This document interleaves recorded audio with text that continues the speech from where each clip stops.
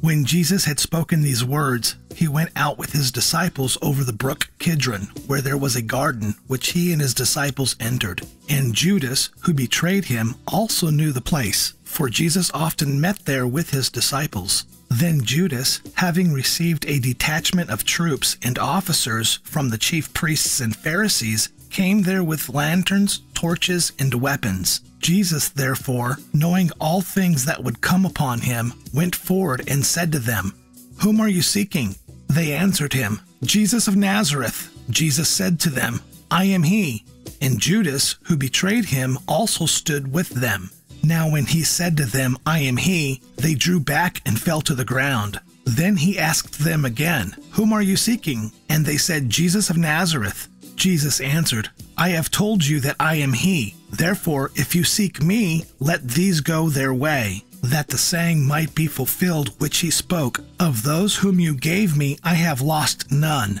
Then Simon Peter, having a sword, drew it and struck the high priest's servant and cut off his right ear. The servant's name was Malchus. So Jesus said to Peter, "Put your sword into the sheath. Shall I not drink the cup which my Father has given me?"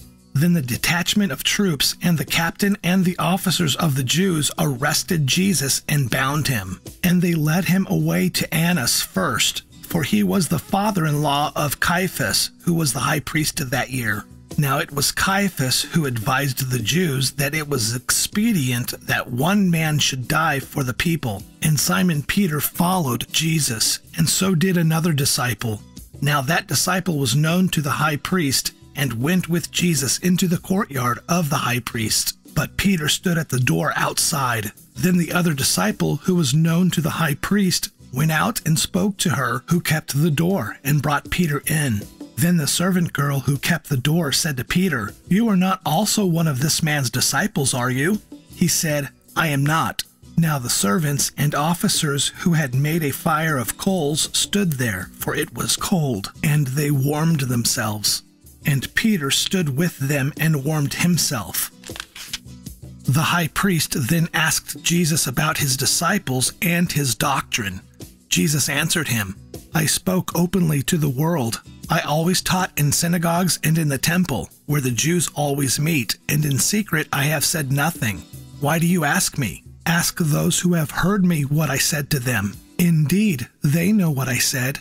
And when he had said these things, one of the officers who stood by struck Jesus with the palm of his hand, saying, "Do you answer the high priest like that?"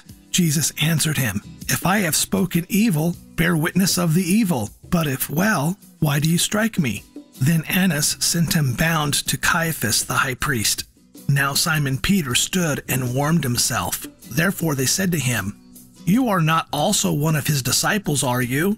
He denied it, saying, "I am not."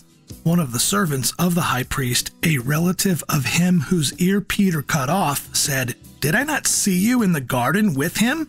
Peter then denied again, and immediately a rooster crowed. Then they led Jesus from Caiaphas to the praetorium, and it was early morning. But they themselves did not go into the praetorium, lest they should be defiled, but that they might eat the Passover. Pilate then went out to meet them and said, "What accusation do you bring against this man?" They answered and said to him, "If he were not an evildoer, we would not have delivered him up to you."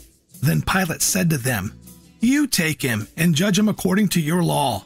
Therefore the Jews said to him, "It is not lawful for us to put anyone to death," that the saying of Jesus might be fulfilled, which he spoke, signifying by what death he would die.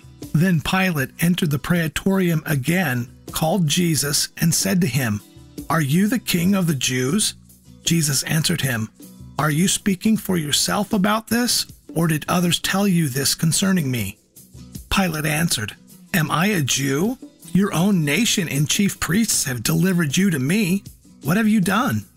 Jesus answered, "My kingdom is not of this world. If my kingdom were of this world, my servants would fight so that I should not be delivered to the Jews. But now my kingdom is not from here."